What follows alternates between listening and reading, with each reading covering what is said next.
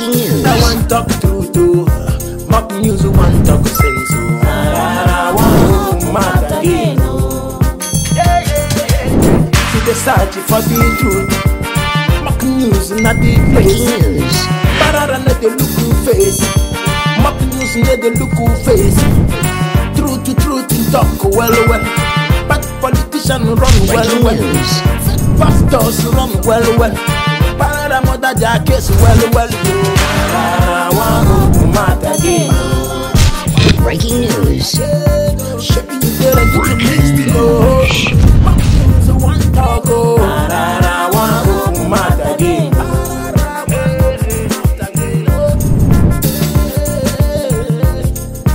Tell them truth. Yeah, my people on a day. I thought I say not be only mock news I go to do now. I go to ask people questions so that our ordinary people go to understand what they happen for Nigeria, because they won't kill us with big grammar.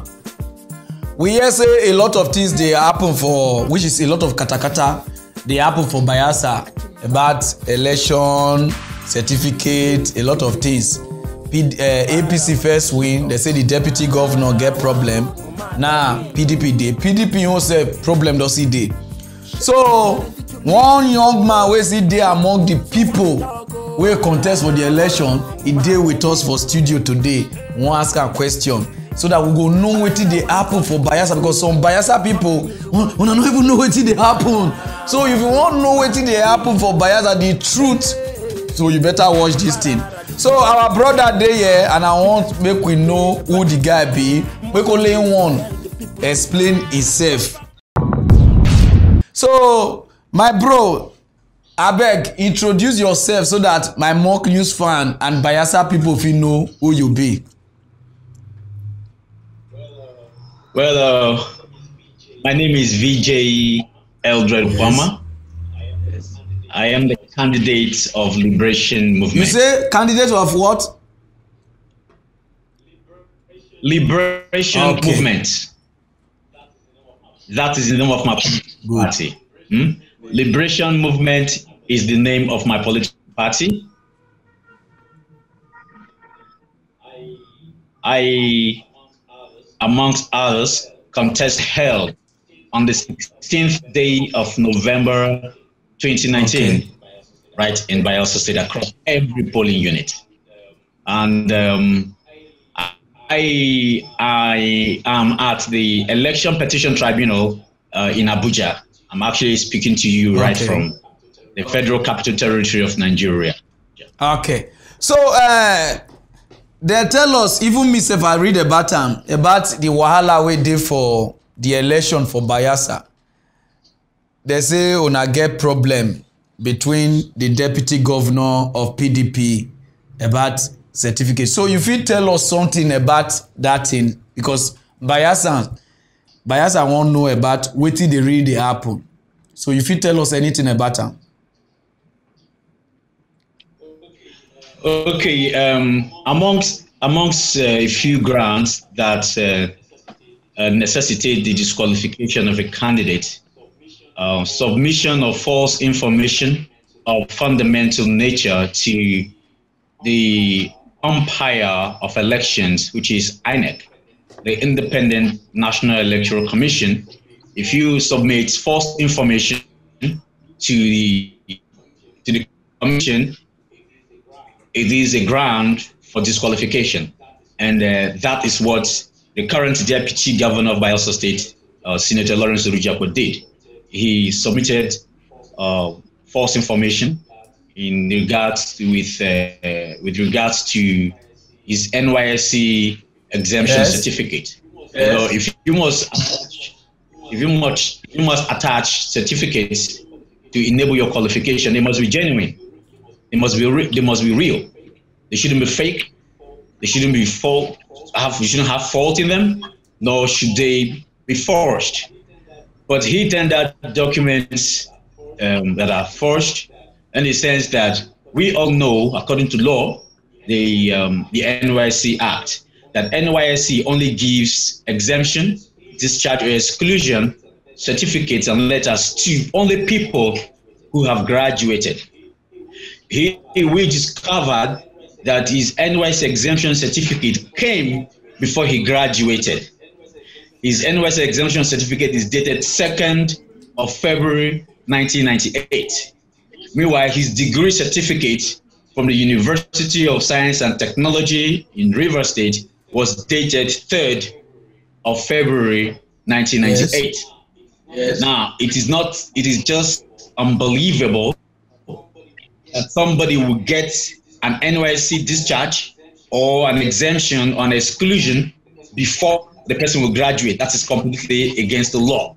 So that is false information, that he had presented to INEC. So we had to take the matter to court. Like, look, the truth is, those who want to be our leaders must be men and women of integrity. They must be patriotic. They must be trustworthy. Now, if you can submit a document that is forged, a document that is false, it means that you have character issue, and somebody like that should not be our leader in any capacity, how much more to the position of the deputy governor of my state. So I approached the election petition tribunal that he has, from records before us, submitted to INEC, that he has submitted false information. So we have dragged him to the court to prove, to tell the rest of the world and Bayelsans why he did that, to enable his qualification. And I can tell you for free that in the past few months, we've been at the tribunal and we have proved our matter beyond reasonable doubt.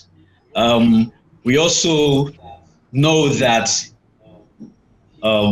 he submitted various documents apart from the NYSC exemption certificate, and these various documents contain names of different, we have proven that before the honorable court. We have close to 15 different names, that he submitted. And he's claiming all those, done a change of name. You have to go through deed poll, then newspaper publication, and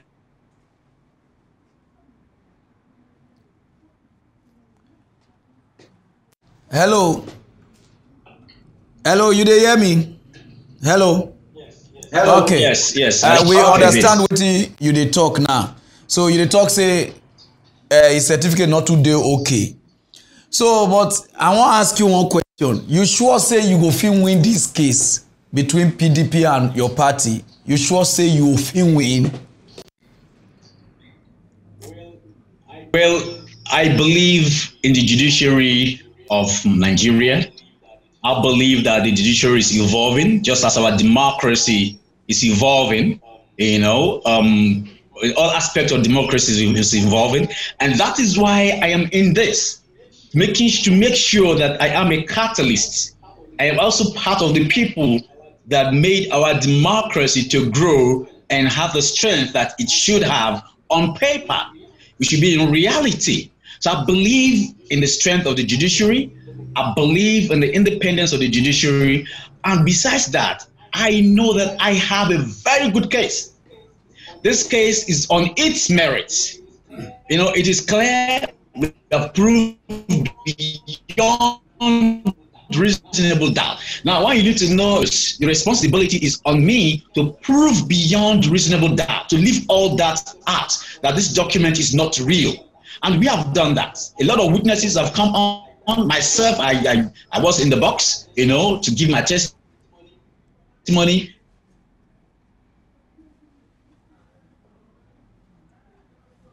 Hello, I not just understand the network. Nigeria, we dey get network problem.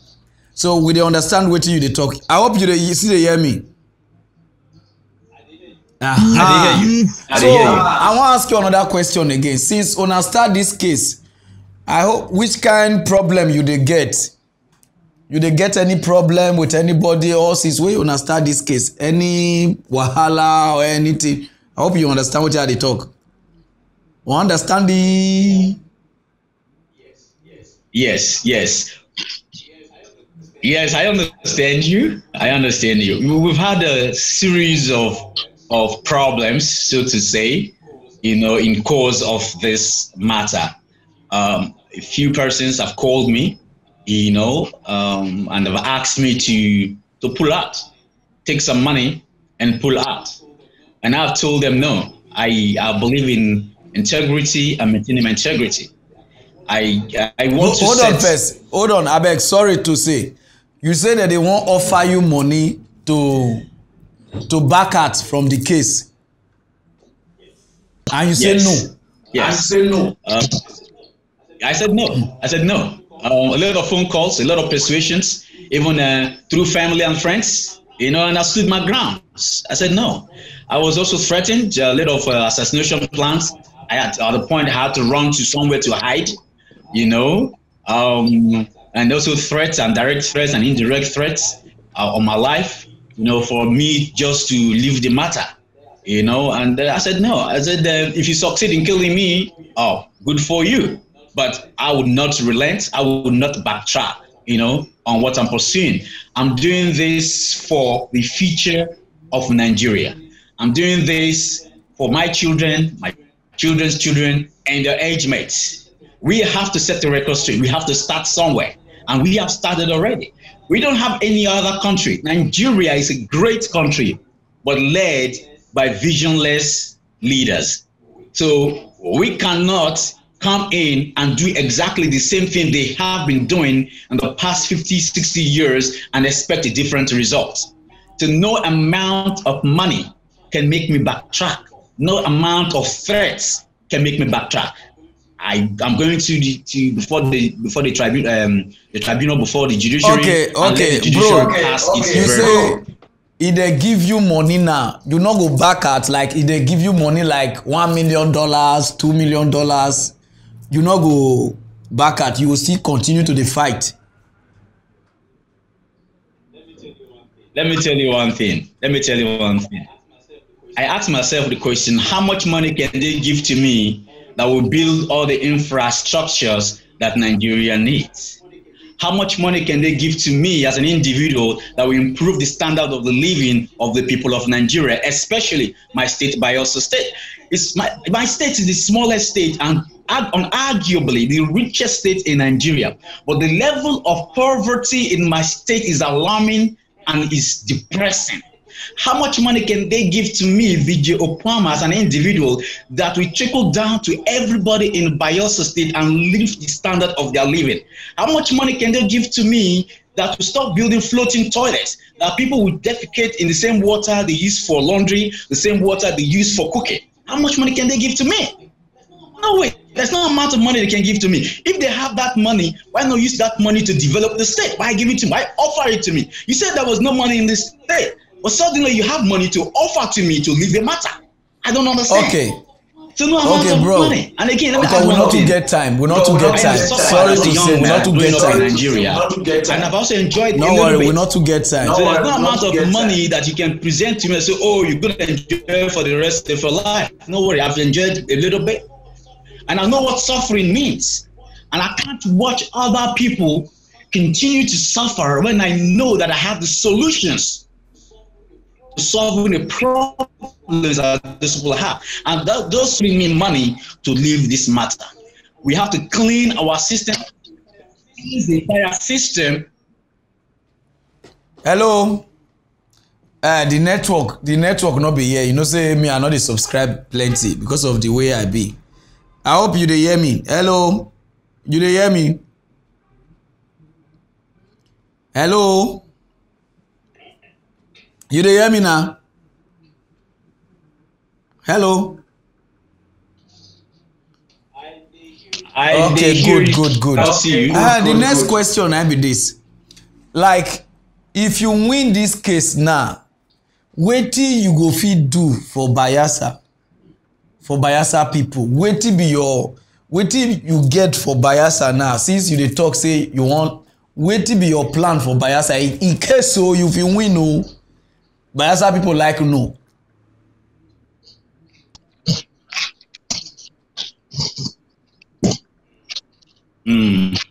Hello, you dey hear me?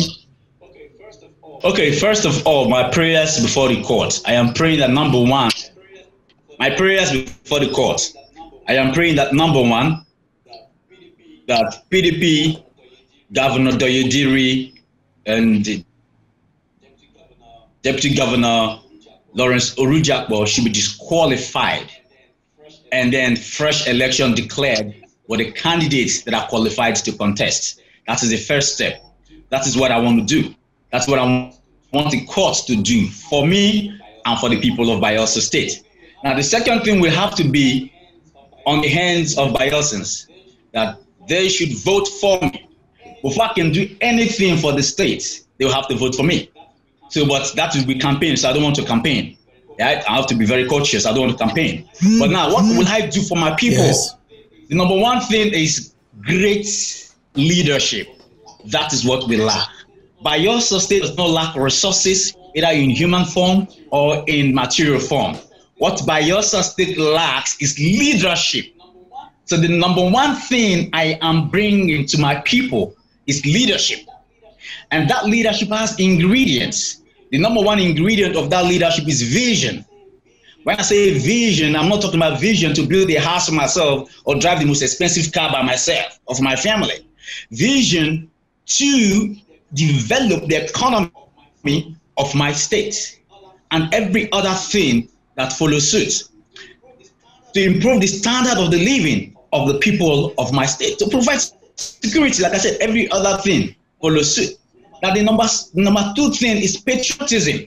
If you have the vision as a leader, but if you're not patriotic, if you don't have the people in your heart, if you don't love your land unconditionally, there is no way your vision can even materialize. So every other thing falls in between these two, the vision and patriotism. And of course, I've always said one thing, in the government that I lead, nobody would be above the law. And that is the reason why I do not have godfathers.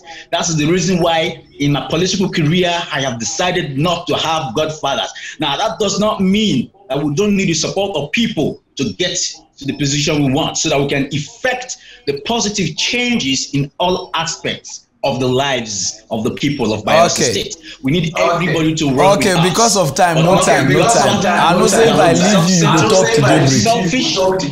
Throw the government. Okay, I want to ask you another question.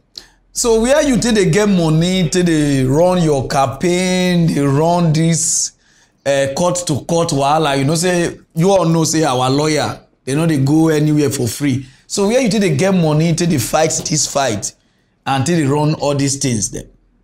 Bayelsa people like one no. Well, first of all, that is a very beautiful question. In fact, this question, the answer to this question has been the reason why many young, visionary, and patriotic people, have refused to go into politics. The funds, to push your ambition, so to say, through. Well, first of all, I have to save up little money. Our leaders have controlled the country in a way where good people, true leadership will not come into play because they deprive good people of funds. They bankrupt the country. They make it difficult for people to make money. They make it difficult for the living standard to improve. So good people cannot raise money to contest election. So it took me a while to save up. Secondly, friends and family. In fact, some persons donated up to as little as 200 naira. They were like, somebody said to me, look, this 200 naira, at least it go buy you small airtime. They will take me some phone calls. This is my token. This is what I can give. Now, apart from the money, people work with their hearts, with their body, their time. Because remember that the money spent in election is most of the time it goes into hiring the services of people. But some people volunteered these services, thereby cutting the cost that money could have made because we did not have the money. Now, even in this matter, we are on the tribunal, like you mentioned, the lawyers have to be paid. Number one thing is I have very vibrant and young lawyers who took up this matter without a dime from me. They said, look, this is a good matter, and that we have, as young people, have to start to correct the anomalies in our country. And this is an opportunity for us. And so long as you're ready to lead the way, we will follow you. Yes, besides the professional fees, not like they don't need it or they don't deserve it. They do. We will have to still raise money to give to them. But they did not put that money in the forefront to say, if you don't pay me my professional fees, I will not do this matter. They've been working for months and we've not even paid them a dime, but we have to raise money to pay them. Now, we have to file processes. It costs money to file processes to move from one place to the other. If you've been in litigation, you know, especially election petition, it costs plenty of money. Friends and family have been supporting, who have been donating as much as they can. Those who believe. I have a friend of mine who sold his generator, you know, just to raise money for this matter. Someone sold his stabilizer, his electricity regulator, you know, just to raise funds to pursue this matter. Well, we're still asking, instead of having corrupt individuals giving you billions to run matter like this so that they can control your government, we'll prefer to have genuine hearts donate, support us in every way they can for the sake of justice, for the sake of not just Bayelsa State, but Nigeria at large. We can start with Bayelsa and begin to correct the abnormal things in our country to perfect our democracy, that before we know it, our children are inheriting a better democracy than we came and saw. So we're asking for support from all over, everywhere. Just do the little you can. It's quite capital intensive.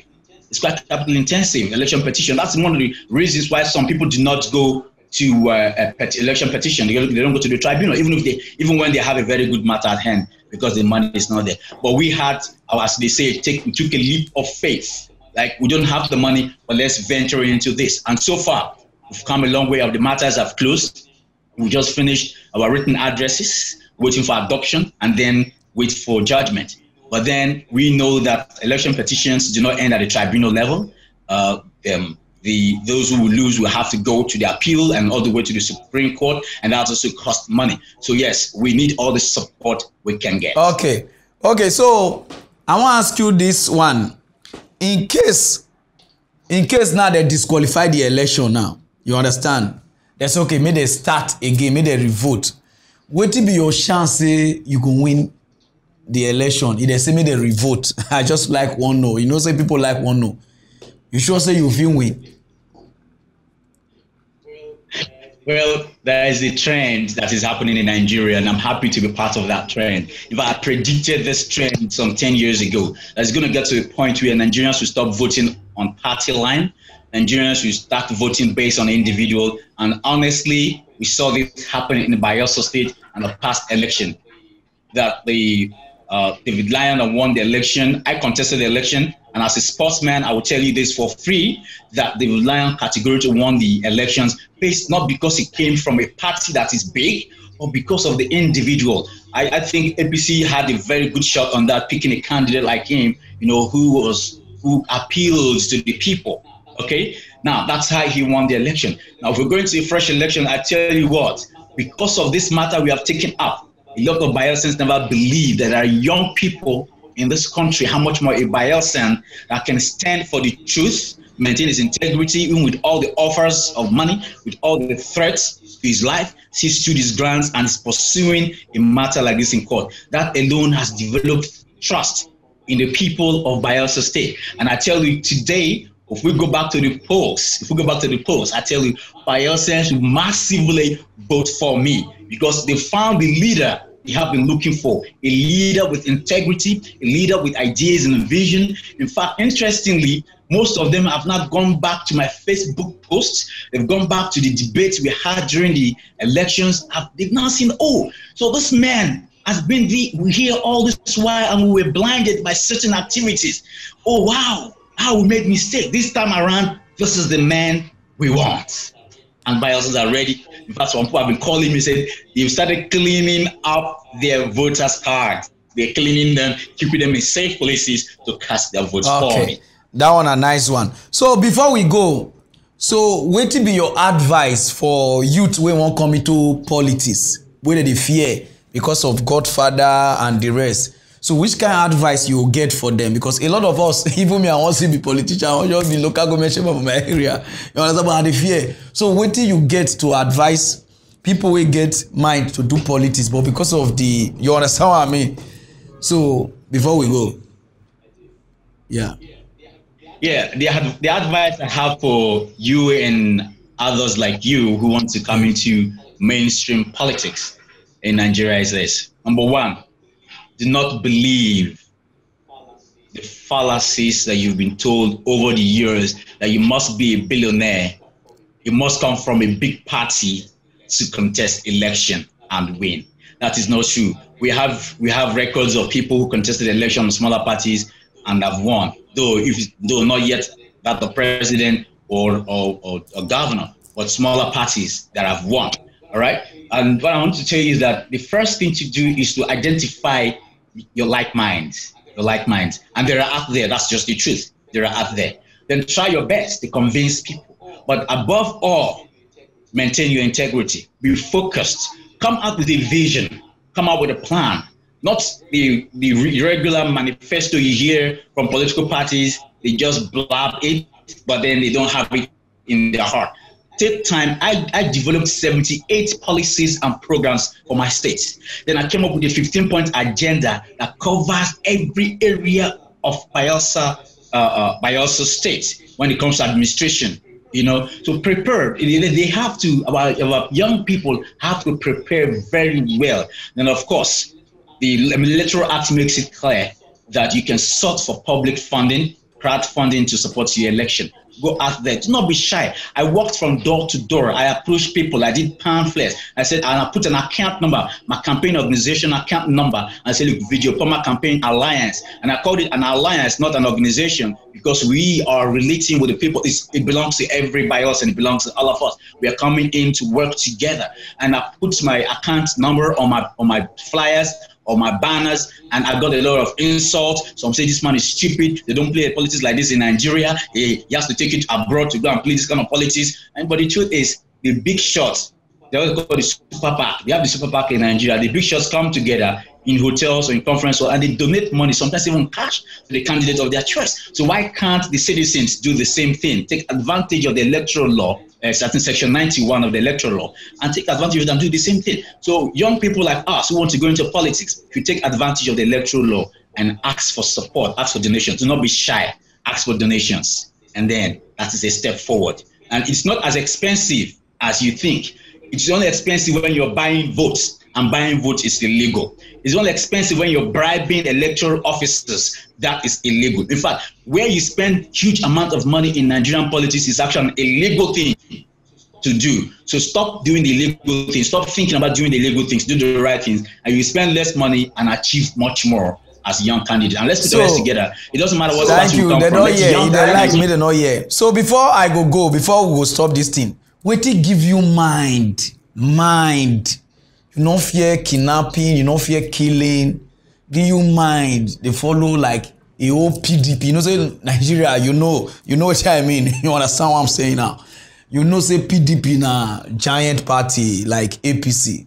So wait till give you mind to follow these people they drag for court. So you know they fear like say they go kidnap you. I just not be saying that they kidnap you. I just they ask because I waiting some people they fear. Say if you follow this Godfather or those people that they do something, they go. So what did they give you that mind? Say nothing like that go fear happen. We just want to know before we go. Well, I understand.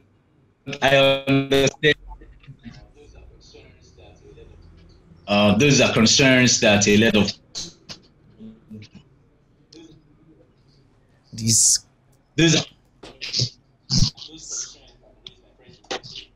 those concerns have been raised by friends and family. I've been advised by some of my friends to stop this and I'm doing that, I'm going to get killed. But then what inspires me, as you said, the thing that gives me mind is the suffering in my state. People are suffering. Children die every day because of lack of proper medical care. Children cannot access good quality education because it just makes me go crazy. And these things are always on the forefront of my heart, that I fear no other thing, I feel no other thing, no other emotions than the emotions that my people are suffering, and the only way to get them out of The suffering is to do the right thing, which is what I am doing one day. So if I eventually die in this cause, at least I am dying for something that I believed in. I am dying for fighting for my people and my generations and the generations beyond me that are coming. So I don't fear death. I fear nothing. I just have this. This is what inspires me, the suffering of my people and the desire to change and better their standard of living. Sorry to come in. So nobody to give you mind. How we can mind you? Nobody to give you mind.